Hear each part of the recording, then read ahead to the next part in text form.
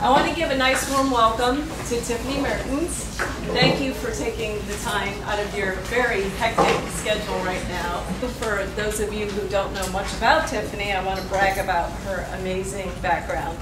She got her BA and Master's in Education and Counseling at University of Virginia. She then went to work at Colgate for 2 years, where she was the coordinator of multicultural recruitment. And then she went on to join admissions team at MIT. She joined Shorecrest in 2013, and we have been blessed ever since. My personal experience with her, she helped Clayton get into University of Texas in 2014. And now she's in the thick of things with our son Dylan, and we can't wait to have the next 5 kids come right up to the face. Here's Tiffany Meertins. I am so thankful for the invitation to get out of my office right now. I'm welcoming this opportunity because I think that it's never too early to start the conversation. I'm not an army of one. I'm joined by a wonderful team of colleagues here. I am the director of college counseling. Bonnie Carney, over here on this end, joined me this year.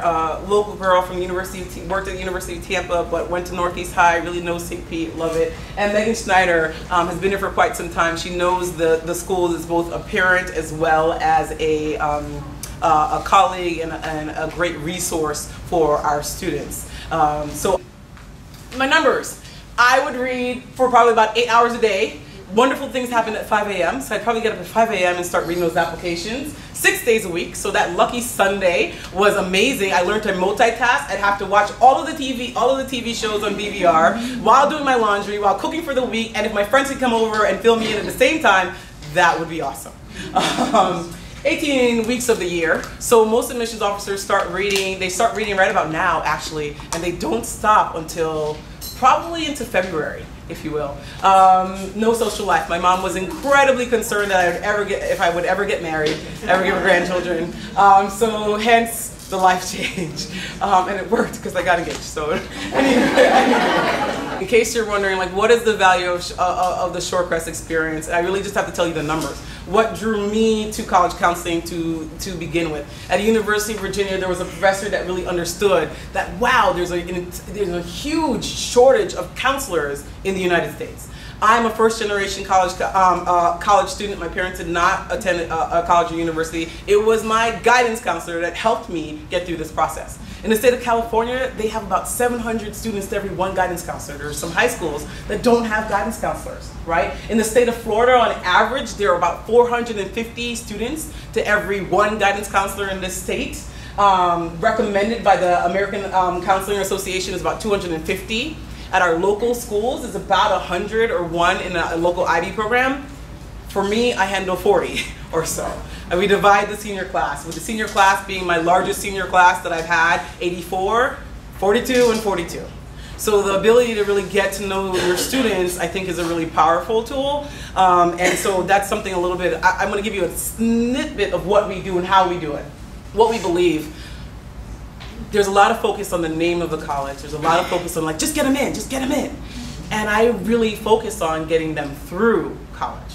My goal as an admissions officer was always to make you a really amazing alum that I can then brag about in my future information sessions. Same thing. I want to make you a very, successful Shorecrest graduate and make sure that you're going to the place where you can thrive and really come alive. And it may not be the name brand school that you're aware of right now. So it's not just about getting them in, it's about getting them through. We guide, not decide. So I want to make sure that at the end of the day, you know of all of your options. And I'm here to be a listening ear. My master's is in counseling education, so I am a listening ear to help you through the process, but I'm definitely not here to make the decisions for you. Definitely here to help you support. And then promoting early awareness. My biggest goal at the end of the year is to make sure that I want my families to know. To just be informed and educated. And so that's why I'm so happy to be able to talk to you even now. I'll help build your list, help you explore those schools out there. I'll help you talk about testing and when to test and how to test. provide tips for visiting college campuses, when to visit and things of that nature. We will read we'll go through your applications line by line before you hit submit, which is what I'm in the process of doing right now. We assist with essays. I read some very quirky ones. I help them get started. I learn all about you guys in your essays. It's great. We manage recommendations. I'm supported by a fantastic faculty and staff that take time to really make sure that they capture not just your grades, because your grades don't tell the whole story, but who are they? What type of learner are they? The College Center is also the senior lounge. I get to see them in their element. Like, who are they amongst their peers when no one is watching? So that's pretty neat. Advocate on behalf of your students. So one of the last things that I had to do before I left and walked over here would be, the University of South Florida is actually visiting on campus right now. Her name is Megan Eastman, and in a chance before I came over, I just wanted to give her a snapshot on here are the kids that are very interested in the University of South Florida right now. And they may not read this way, but gosh, wait until you meet this young man in person. You're going to understand how he's a fantastic fit for your cybersecurity program. So those are the conversations that are happening kind of behind the scenes. We do it in a fun way. So there are a couple of tools that we use. Naviance Family Connection, that's a tool specifically for Shorecrest, by Shorecrest.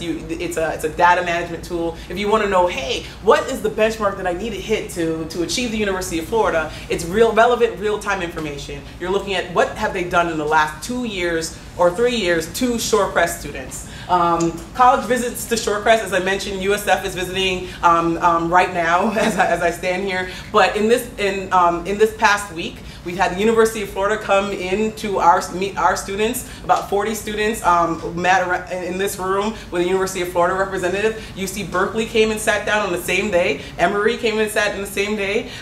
Georgia Tech. I had 6 college visits all in one day.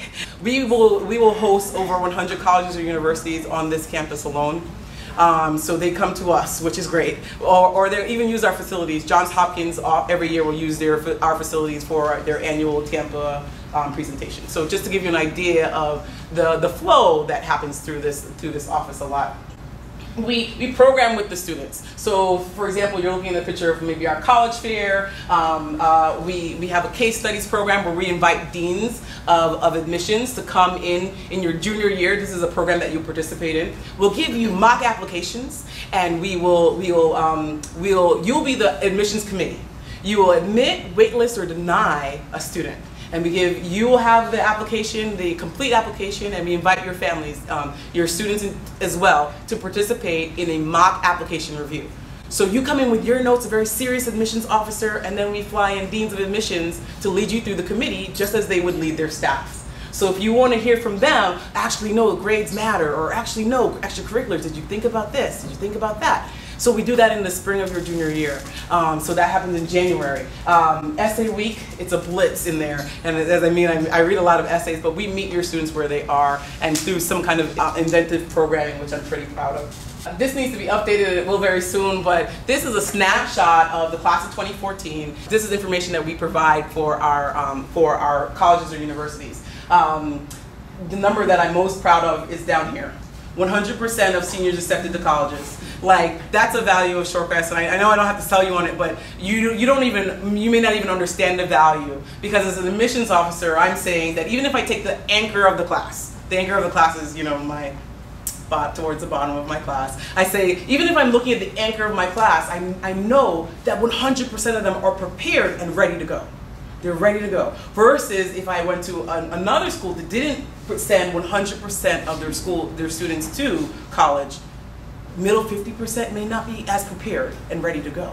So I start to make my cutoff a little bit higher, right? So another number, this is perhaps my most favorite number, 70% of the applications this year for the class of 2015 is 76%, resulted in acceptances. That means 7 out of every 10 applications that left our office for the class of 2014 came back as an acceptance. So our students have some amazing options, and I'm really super proud about that. But I can't take all of the credit for it. I'm looking at Betty and saying, like, it starts with her, like. So these are some tips that's applicable through all of the stages that I hope that you can use.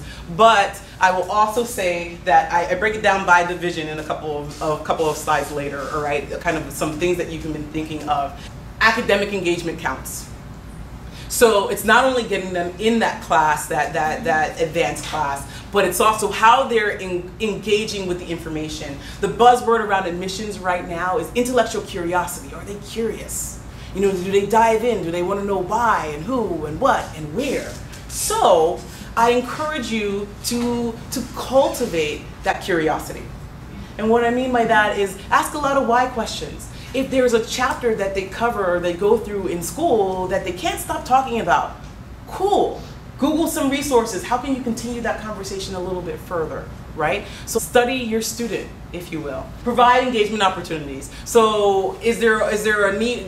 There was a chapter on butterflies. Great. Can we get one? You know, can we get a caterpillar and plant it on a plant? You know, and continue so they can watch it grow and continue and watch the entire process, maybe in your living room.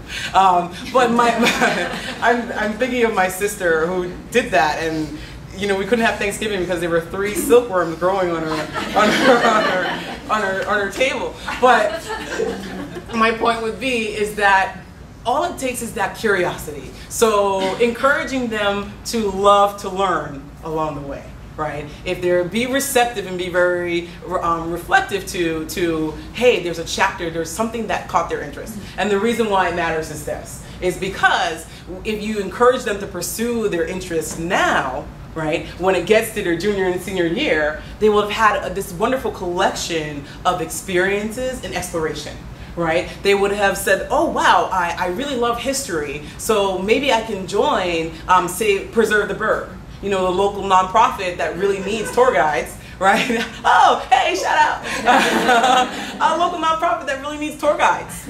You know, you love government, you know, they had a mock election in a class, great. Pinellas County has a youth council advisory board. You know, how wonderful would it be for them to hop on board and jump into that? So these small moments and these small segments add up to bigger picture things a little bit later, especially in my junior and my senior year in terms of being useful on an application. Don't take someone else's prescription, all right? I say that with a little bit of tongue-in-cheek, and I mean it because I love how fabulously close you are as families. But I will say that each one of you are parents to very unique individual students. And so I don't envy you because there is too much information. I very much appreciate the amount of articles that are sent my way, but I can't take in all of the articles or all of the information. It's too much. So what I'm saying, like, do not take someone else's prescription and use me as a resource, right? Work with us, because I might have said something, even if you have twins, I might have prescribed or created a design or plan or suggested some colleges or universities or asked you to consider some things that was specifically designed for one twin and not the other one. So in that sense, there are generalities, and I try to use the generalities, but go directly to the source, because for every argument, there's a counter argument. You know, for example, I've heard, I have to start taking my SATs in my freshman year. I have to start practicing. No, please don't. You're not ready for the material just yet.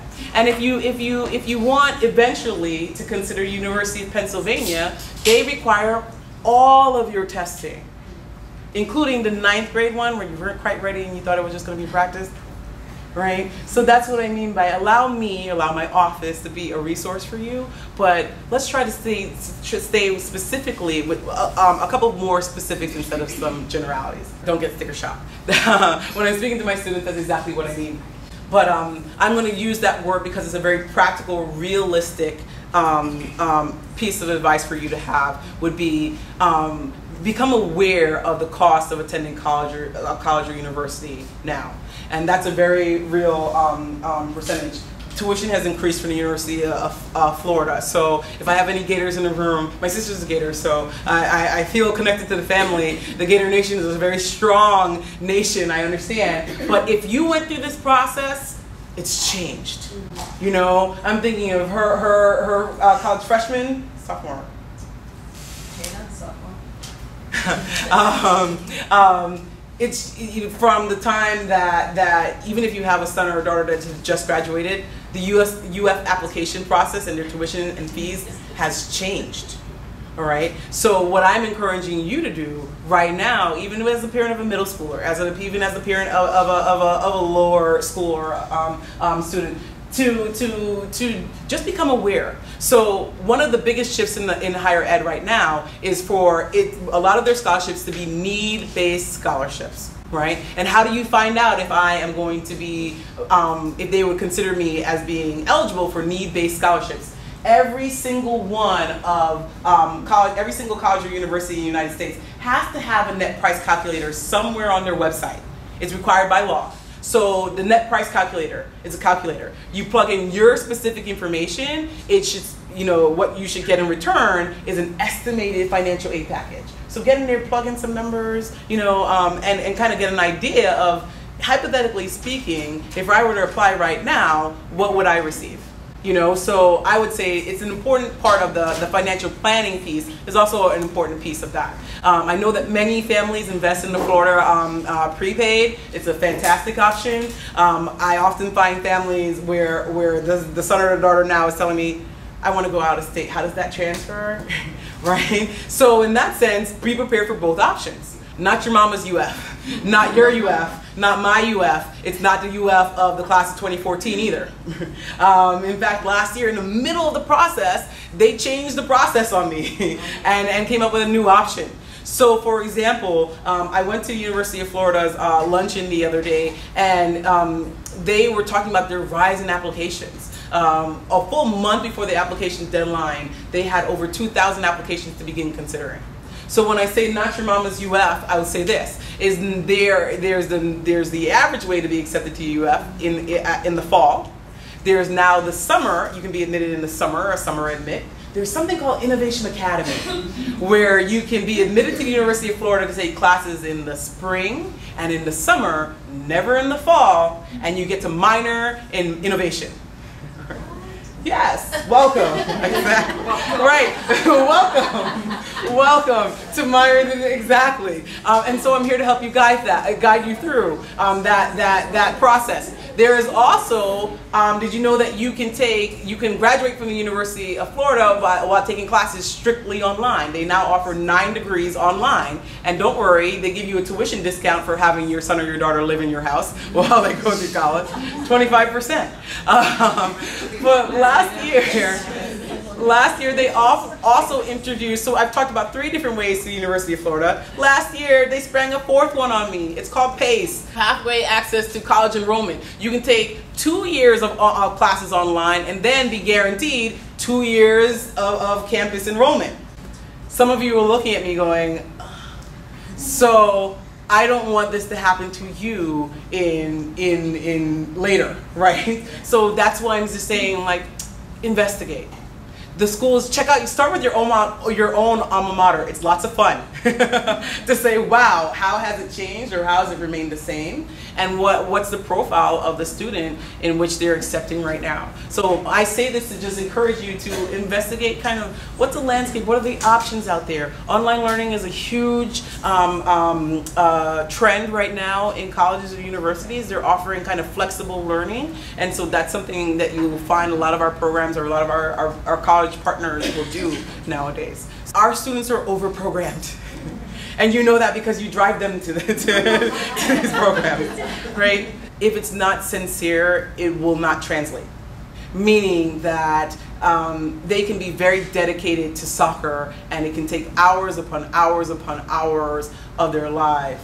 And then all of a sudden decide, you know what, I don't want to play Division II, III, or Division I soccer in college. And then they come to me with kind of like well, how do I make sense of the fact that it's taking so much of my time? Okay, so my thought would be, it's for the love of the game. Because then I can begin to start the conversation with them about, what have you learned from being involved in soccer so long? You know, what have you learned from being, from singing in the chorus or taking music, you know, for many years? You know, at first many of them start off by saying, because mom and dad made me do it. I said, yes, but there's a reason why you continue to play piano or violin or really love music. Maybe it soothes you. There's a passion, there's an interest that comes along, and if they can promote that love, then that's the reason to continue to do it. 4,000, not 40. And what I mean by this is that there are 4,000 colleges and universities in the United States, not just the 40 that you see on U.S. News and World top report, or, you know, like, yes, the newspapers want to take a headline and say, oh my gosh, it's so hard to get into colleges. Students are applying to 25 colleges. Our students apply to 8 on average. If they're applying to 25, please tell them to come see me. Right? But my point would be is that I'd like you to investigate all of them, or as many of them as you can imagine. So for example, Eckerd College, right down the street, has one of the top ranked marine science programs in the nation. They come from Maine, they come from California, they come from Alaska to go to Eckerd. Right? And so I say that to say, we encourage discovery. There are a number of different ways to build your college list, if you will. Because, for example, I'm throwing some names out there, not to discredit any of these schools, but if we get Johnny into Duke by the skin of his chinny chin chin, and he spends his entire 4 years feeling like, oh, I have to go to extra help, and I have to focus on surviving. Are they thriving in that environment? So there are a couple ways that you can explore the list. Colleges that change lives.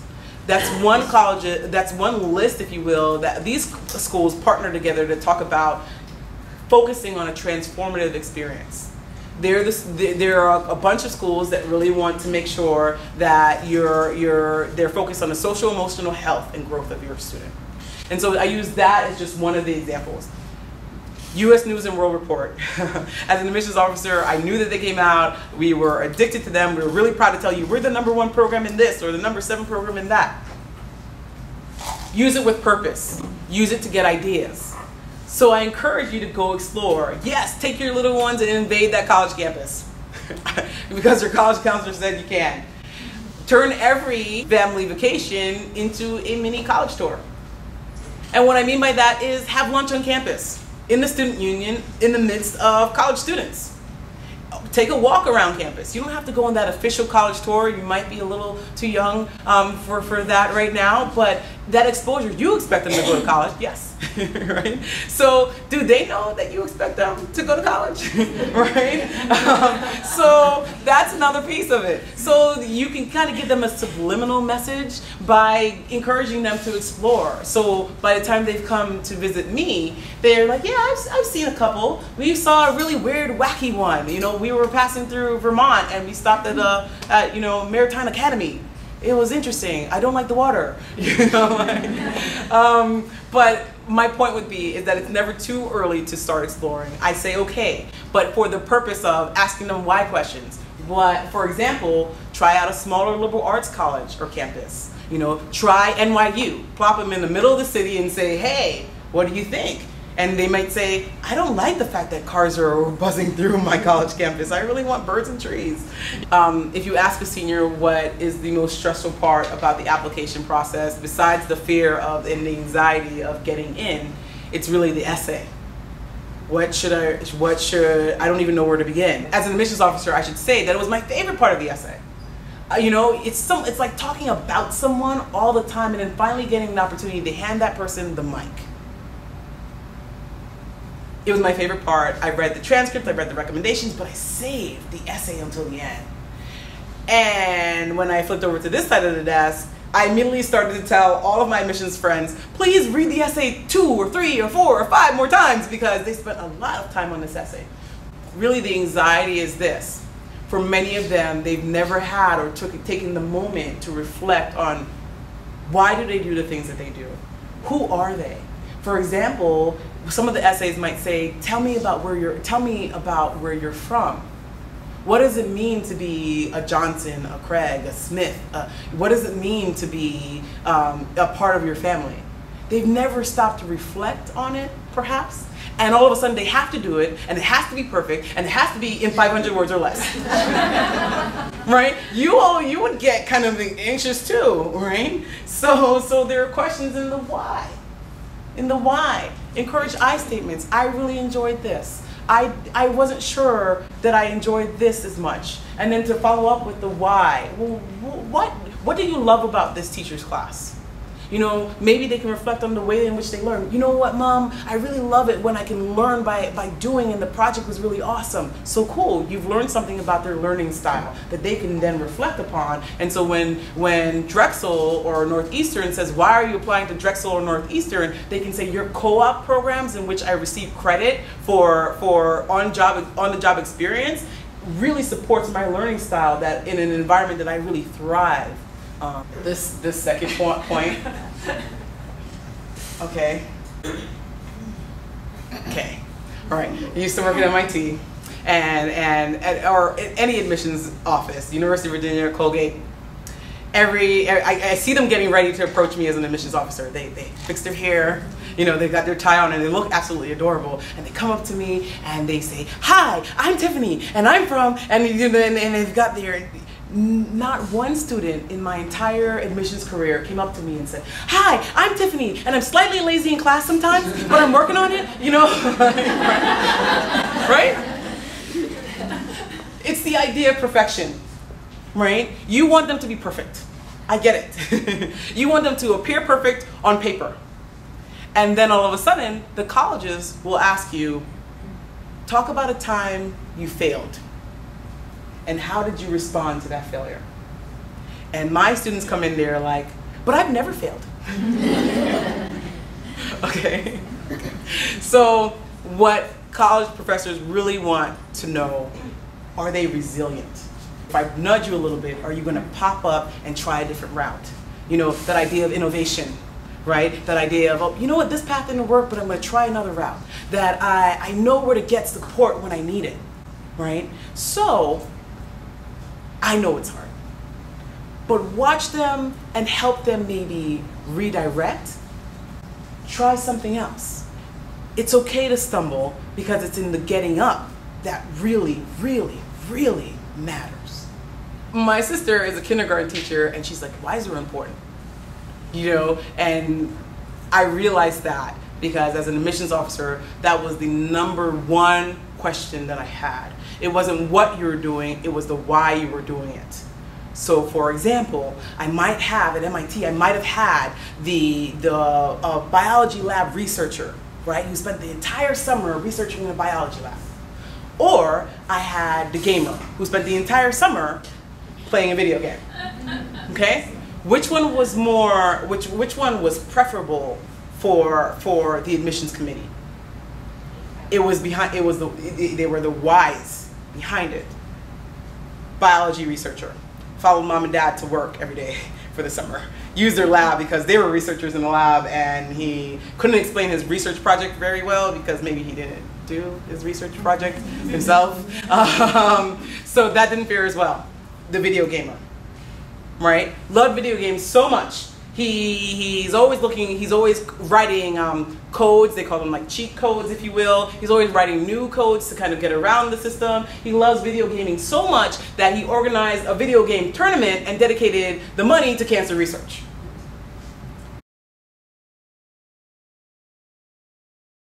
Infusing that idea that there is this concept of colleges, there are concepts of careers, or maybe, Doc McStuffins. Kendall wants to be Doc McStuffins. She went, and so I'm like, she's a vet. Oh yeah, okay. She can't necessarily pronounce it, but, but nonetheless, oh, well, they go to school. Yeah. I said, do you like school? Yes. I said, they go to school for quite some time. She's like, yeah, but I would do it if I can help stuffed animals. I was like, oh, okay. It's a neat conversation, so I welcome you there. It's never too early to infuse that conversation in there. Middle school is so full of change, isn't it?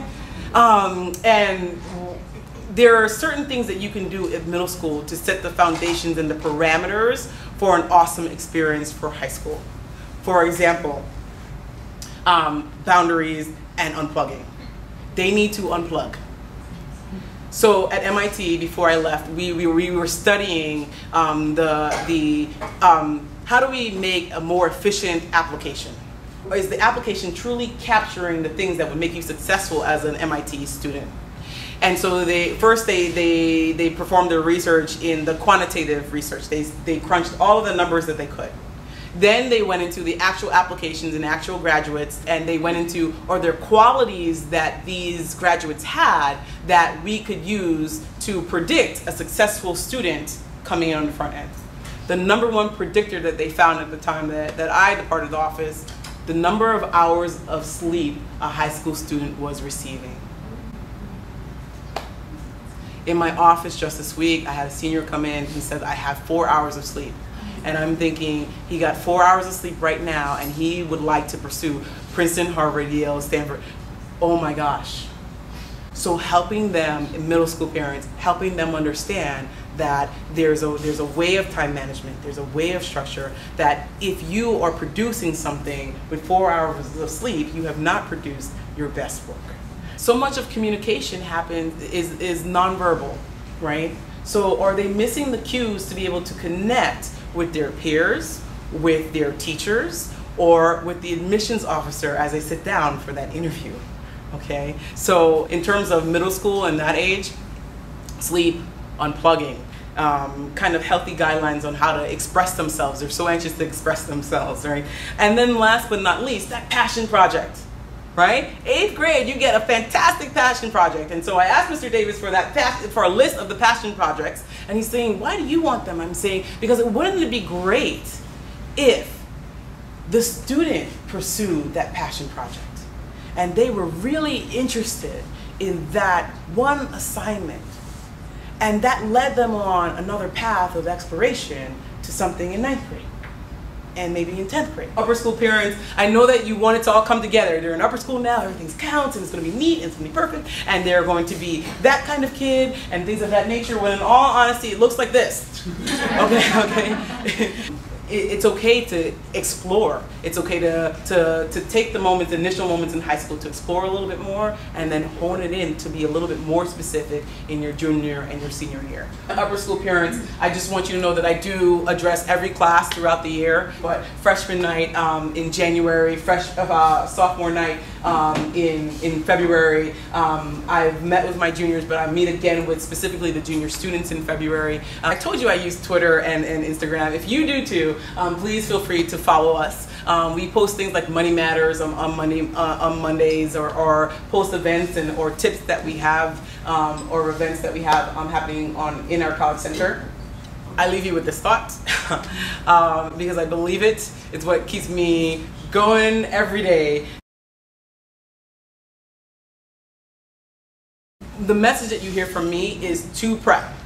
I think that every student should pursue some option for test prep. And so within Shorecrest, or within companies, for example, Shorecrest offers several free options for test prep. You know, so there's a test prepping option for any family. So whether it is they're fine, it's kind of like getting a personal trainer, all right? So in that sense, there are so many different programs, whichever program works for you. So there are free options. ePrep is a free online resource for our families. Kaplan partners with our school only to facilitate a couple of, so they get used to that general testing experience. So for example, October 16th, next Friday, they'll come in and they'll administer a mock ACT so that our students can get used to testing in an unfamiliar atmosphere or with facilitators. So in the sense of, is it worth it? You know, so there are also a number of private tutors that work very closely with Shorecrest families and have for quite some time. I say that it's important that you introduce test prepping into the conversation, because there's an art to taking the test. There's a difference between the SAT and the ACT, for example. And so some of these companies or avenues really help you understand. For example, there's a tip in saying, all right, if you're a slower reader, maybe you should read the questions and then return to read the passage, right? So you can pick out the questions, the answers that you're specifically looking for. You can save some time and you can move on.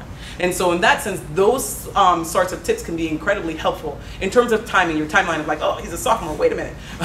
Okay, so there are a couple of, most of our students will start to truly sit for a standardized test that matters, that counts for them in the spring of their junior year. But if you couple on the junior year, it's kind of a little intense. They're taking perhaps a strenuous academic course load. They are perhaps maybe a fall athlete and they have a couple of different things happening at the same time. They may be saying like, oh, mom and dad, I don't have time to actually prep. So it's the idea of taking an experience and kind of cutting it down and lengthening the test prep process. Some families get started in the summer between their sophomore and their junior year, because they're saying we don't have enough time to pack it in the fall before they start to really take the test in January and in the spring.